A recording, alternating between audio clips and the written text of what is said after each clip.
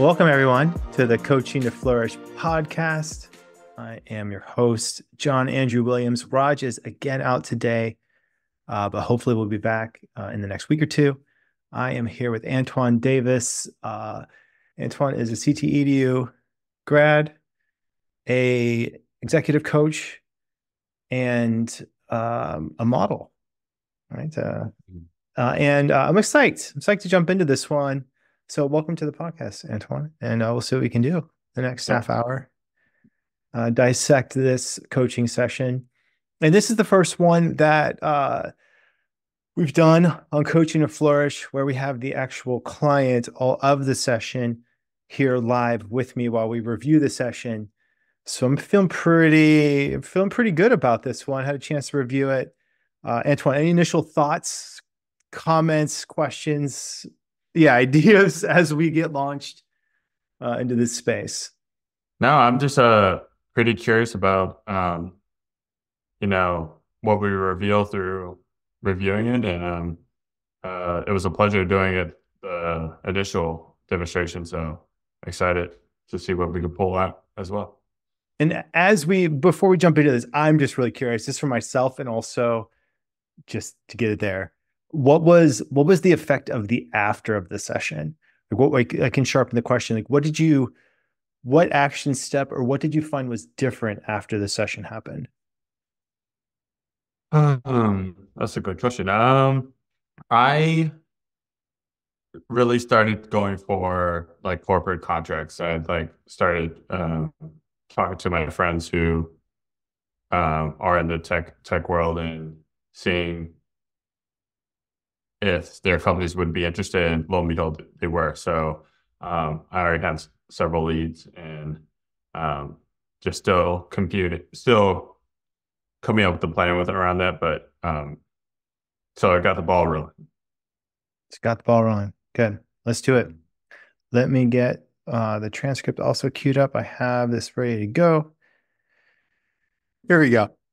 I'm just going to jump in from the beginning, get to the time model right away, and then see there are a couple spots I really want to touch base on.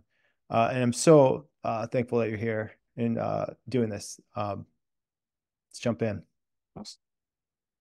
So just really quick, where are you in the world? What focus, like where are you at in the training, and then what's your focus? And let's dive into a real sec. All right, I'm going to jump into, we jump in really quickly here. Let's just jump in just a minute ahead. I'm gonna try to get through the whole thing in one sitting here. So successful. What would be the measurable outcome that you'd get from it? I really want to say my rate is 250, 300. And I want to say that I half believe it right now. I want to say that with full beliefs. Okay. And then why is this important? Just because I just have a lot of things on my plate lately that require money. And I believe I've grown a lot since I said my original rate, and I've never changed it. And I don't know how to, I've looked at other coaches and seen other rates, and I was like, I think I'm around this ballpark. So from what I saw, yeah. So what's stopping you from any initial thoughts, Antoine? Looking at it's so funny how much I move. You can see the discomfort in my body when I was saying the outcome I wanted. There's a tentativeness there too. Mm-hmm. And it's also a somewhat it's odd because the words I feel like are confident. Like I want to be able to charge 300, 250, 300 to session, but the body language doesn't match. But yet I also think it doesn't not match totally either. You know what I mean? Mm-hmm. Yeah, it's interesting. I like this next question I go with. I'm curious the impact of it. I'm just doing it now. Just saying I charge two. Let me go back 10 seconds. Here we go. I've looked at other coaches and see other races. And I was like, I think I'm around this ballpark. So, from what I saw, yeah. So what's stopping you from just doing it now? Just saying, I charge 250. I think it's maybe fear of rejection, maybe fear of, am I actually worth that? Or like, am I giving enough value to that? Yeah. Okay.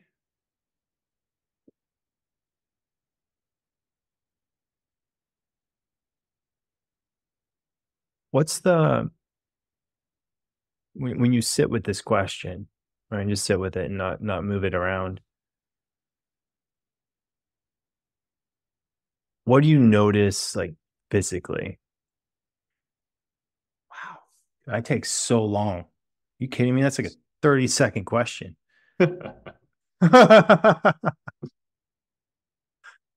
What's that? Here, I'll get it for a little bit. What's that like as a client?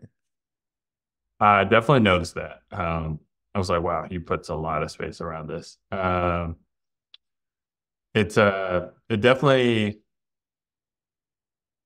it has me gives me room to spin a bit. Not spin in a bad way, like spin my wheels to further my thinking or deepen my thinking. Yeah, I realize I do this on purpose. Not completely on purpose, but I'm not doing it in the sense of I'm not really sure where to go with this. Right now as a coach. There's a couple different spots. I'm thinking, okay, so, and I'm really, it's like a water with like a bowl of water with sand in it, and it feels like it's all swirly. I'm just waiting for the sand to settle, and trying to figure out, where is this at? Like, how much do I believe you as a client? Like, this is something that you're really wrestling with, or is there something underneath it that I feel like, so I'm aligning with you. I'm feeling your energy and feeling what's interesting. Is it congruent, not congruent? So far, it feels pretty congruent still to me. But that's also the question of what's stopping you right now from just saying it. I'm sort of doing a congruence test. One, and two, I'm slowing this way down on purpose because I'm giving you space to exactly do what you're doing. But sometimes I wonder, is it too much? I think it's good for me because I've been practicing slowing down. I'm the type of to fill my plate, then get a second plate. So I think it's especially specifically for me, it's like I want to like run to do the next thing, but it's like, no, we're gonna sit with this and think about it. Yeah, I felt that too. All right, let's see how that lands.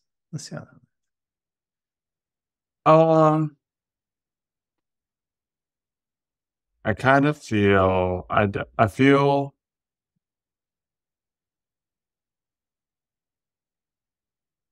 like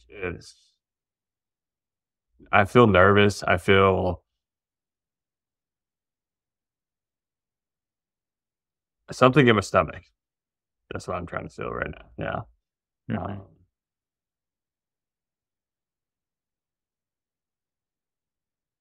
Yeah, I don't know what it really is. It's maybe almost like the slightest feeling of I have a fear of heights, and like, yeah, if the edge is like just 10 feet away from me, like I know the height, the fall is right there, but I'm like comfortable right here, but I feel near it. Okay. Yeah. Okay. What happens if you take one step towards it, increase the uncomfort just a little bit? Can't help myself. I cannot help it. It's like, all right, you gave a metaphor, you gave space, you gave all the things. It's like as a coach, it's brilliant. Like as a client, this is very generous clienting right now. Did you when you were saying this out loud, did you know that I was going to say, okay, like let's go, like let's take a step towards it? to I mean, increase it, or probably. yeah, Yeah. Just like, the inevitable coaching yourself as a coach. Uh, um, I felt that question coming. yeah, yeah. I mean, and also we have to understand like the setup for this is somewhat, it's known, like, we're recording this. We know we're going to be doing this afterwards. Mhm. And at the same time, I'm trying to hit different exercises that we do in the training that need coaching demos. So there's a lot of stuff like percolating through. A metaphor like this, I mean, as a coach, it's almost like, yeah, just go with that metaphor. Um, we could have gone through this the whole session, but I think we let it go after pretty quickly after this. But let's see what happens. And like the tingles start to happen. Um, like the fear of falling off really starts to grow. Um, yeah. Mhm, mhm. Let's go for it. Let's so we get clarity around your perspective, your comfort level with your price and the value you're putting on your time. Is that good? That the focus for today? Yeah. Sounds perfect. Let's do it. Let's do it. Okay. Let's go first into let's do an assumption chart. Let's go. So that finishes the echo. Then like the time model. The topic, the importance, the measurement, and then the echo. How long was that? 4.5 minutes. It's pretty good. It's about right for a 30-minute session. Um, yeah. Does that get there? Yeah. Is that, Yeah. is that enough? Yeah. Yeah. I mean, it's curious to me to like how much, honestly, I put like maybe a minute or two, even in my hour-long sessions. I'm like, let's get this and go with it. But Hmm. you put a lot of space and attention around, but for sure, are we killing, like maybe my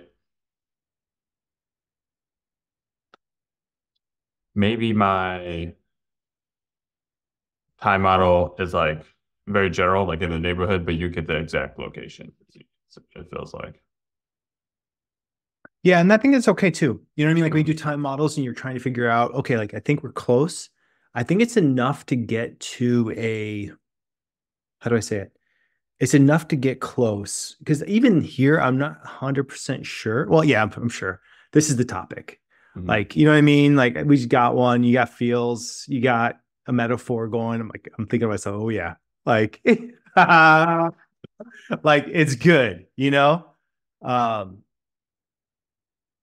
I just did a demo last week, which we'll look at, where I think I waited like 20 minutes in a 40-minute session to get the time model. Like it was a slow step. Mhm. Uh, and by time is like, yeah, topic, importance, measurement, and echo. Um, but I think there's also benefit to going through it rather quickly. A lot of depends on your clients too. Like if you've trained your clients to go through it quickly, that they know it's coming, they know what to expect, they jump in right away. It's all good. Let's keep it going.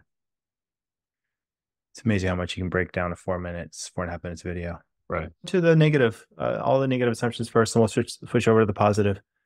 What are the things? Let's see, your inner critic or some of the most heavy things that you're saying to yourself, and we go right to some of the assumptions you're making. Yeah. So the assumptions I'm making, yeah, like I feel like I have to go to the corporate world to Mm. ask for this kind of money. I feel like in order to get there, I have to ask my friends, and I have a fear of like looking weak in front of them, asking for help. In this way, Mm. um, I have a fear or assuming people will say no. Um,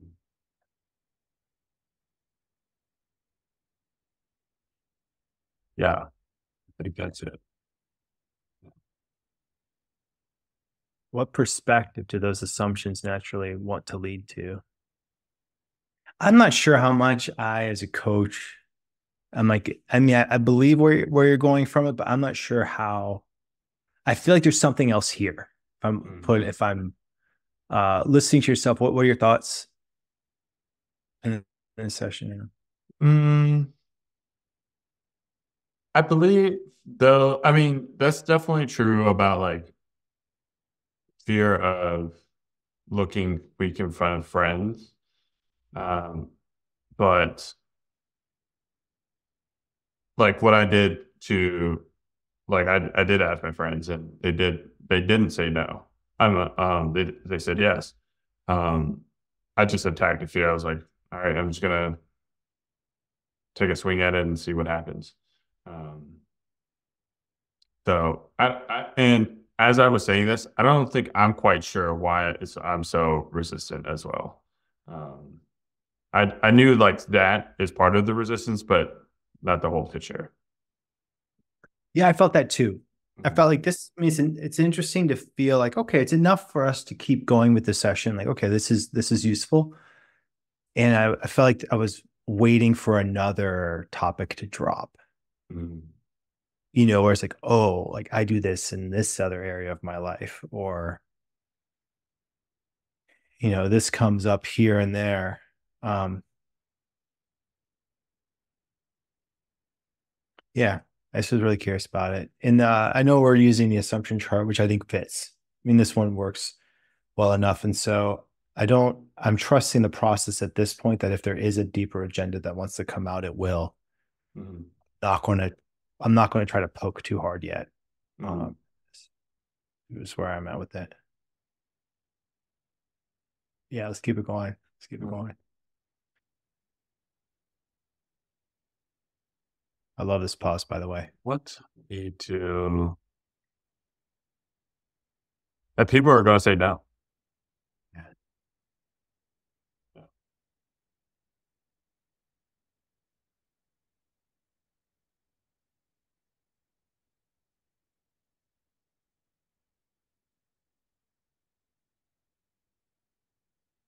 Yeah, people say no. How does that evidence feed back into the assumptions and the fear?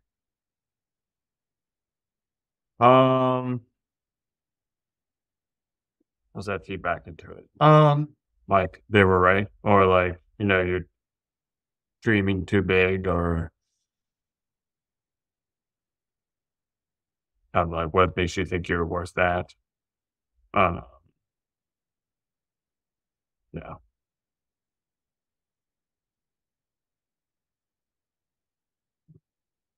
Yeah. I often feel like Here it is. I am doing. I do. I definitely would say my past is ambitious, and a lot of my decisions have been ambitious, and but I've made them work. But I'm always faced with like, are you sure you're gonna do Yeah. this? Um, yeah. What have you learned about yourself within that process? I'm like always kind of most of the time come up on top. Like I've actually, now that I think of it, a lot of those feelings where I'm like taking a big bite out of life have felt like this. Like, am I really sure I should be doing this? Or but kind of just, jumping anyway, like jumping off the cliff anyway. And then they've worked out. Yeah. Yeah, this negative assumption. Big and Antoine. I mean, that feeling still remains true, but now I'm like, I've jumped now. So, and, um, and I'm still wondering about the parachute because it's, a lot of it's still in flux, but I'm proud that I've jumped. And it seems, at least I have the cord in hand. Like there are fruits budding. but until I feel like until I get the contract or I get a firm yes from somebody, um, or maybe honestly enough no's, um, that I'm like, oh, this is still like I'm fine. I'm still here doing the same thing, but at least I've adventured. Right. Yeah, I feel like we've hit like at this point here, for me as a coach, it clicked Mm, where it felt to me like feeling into this where I thought, wow, this is instead of being something that we need to actively push away from, this is part of your creative process and it mm, works for you. right, right. So it's almost like this, it's like a perceived problem, but is actually, yeah, I mean, I speak to it in the session. Mhm, But for me at this point, this is when it clicked. And I realized, wait a second. In my mind, the deeper agenda here isn't, okay, getting 250, 300 a client, sure, that's fine. But the bigger thing for me is you have so much talent. You have so much confidence in your ability to make some hard things happen. I get the fear of being so big. What's really holding you back from being big? mm, yeah. Mm. Are you answering that now? I mean, that's kind of, I mean, yes, why not? I think I've been told many of times that like basically like who do you think you are? He's like, no, I believe I can do this thing. And you're like, and my peers in past have said like, you're not that guy. You're like, you're not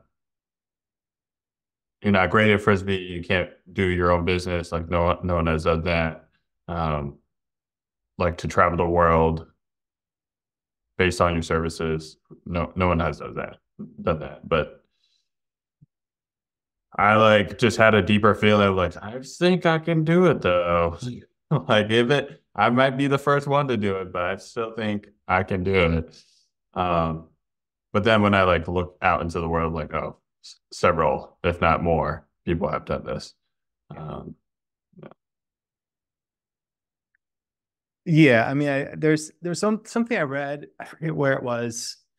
It was your dream, like living your dream will never be as good as you believe it will be, mm, nor living your fear will never be as bad as you think it will be. mm, And I don't know how much I believe that or not, but it's just an interesting thing to play with. You know, this idea mm, of, I mean, sometimes I think our dreams, living dreams, surprise us. Like they're way better than we ever thought it could be. And other times I get it. It's like, oh, I thought this one business thing was going to work out. It's okay. You know, it's like, meh, mm, yeah, positive. I still am glad it happened, but I'm not like over the moon. Like, oh my goodness, it was the thing that's going to save the next 3 decades. mm, Um, I feel like there's a little bit of that here, but I mean, my overwhelming feeling at this point is as a coach is this is a useful process. I don't want to destroy it. It's almost like how can we build this into your like how can we codify it and into like make it canon for you? Like this is just a spot, like a milestone in this mm. space, not necessarily even a spot to even be avoided. Yeah, yeah, true. So what are we in? We're minute mark 8:15, Yeah, and I feel like it clicked for me. And we'll see how it goes. I mean, see how I use that insight, this question. It feels like part of a larger process that works for you. mm. Maybe. Look at your face. It feels like how is this one step along you know, like you know what I mean? It's, oh, we're at this train stop, and now the next stop is what? You know? Yeah. What is the next stop? Um, I never thought of it that way. Um, I really like testing the waters. Like, you don't have to jump. You can like throw a rock and see how the rock falls. Yeah. So what happens when you throw a rock here? Ugh. Um, I can like just ask a friend that I know what's it that has been helping me, wants to help me, and I could just ask to like get the ball rolling, kind of shake off the fear a bit. Yeah. Hmm. Let's shift to the positive one, positive assumption cycle in this. Let's say we're to flip almost those negative assumptions almost completely on its head, where this is like a strategic advantage. Mhm. What would those assumptions be? Yeah, I really like this question.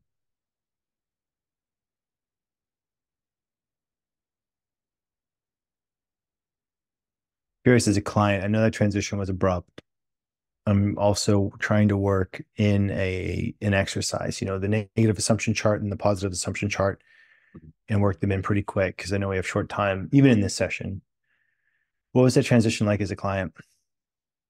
Um, it didn't feel that abrupt to me.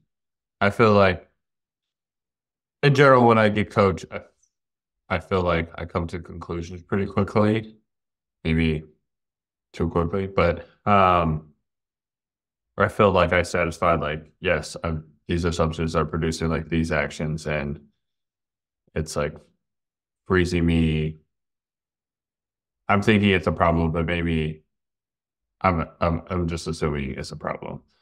Um, so I, at least from what I remember, I don't think it was abrupt.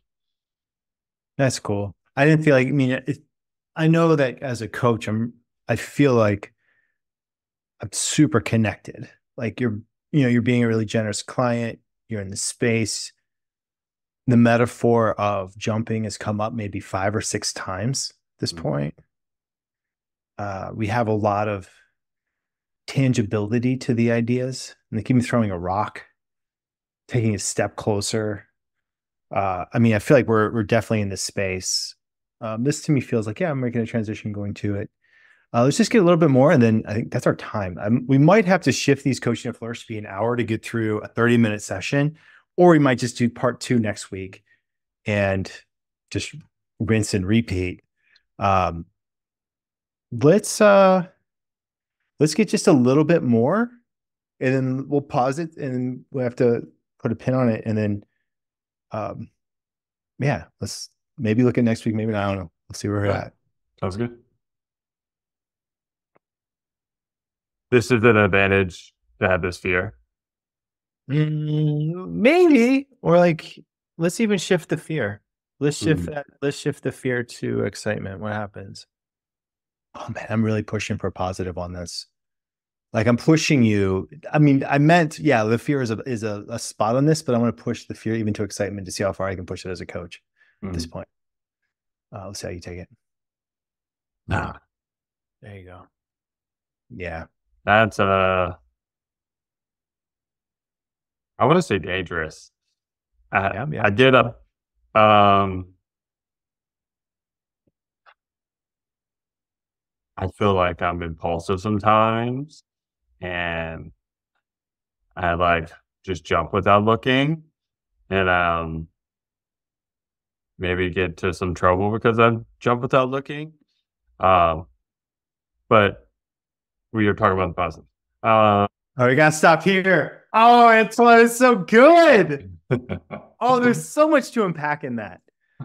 Uh, isn't that amazing? As a coach, I went, so I found the boundary. Mhm, I found the boundary line. mhm.